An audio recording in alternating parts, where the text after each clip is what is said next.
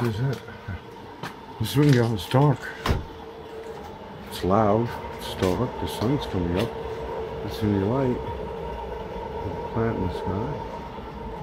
We have a Boeing going somewhere. Look at that.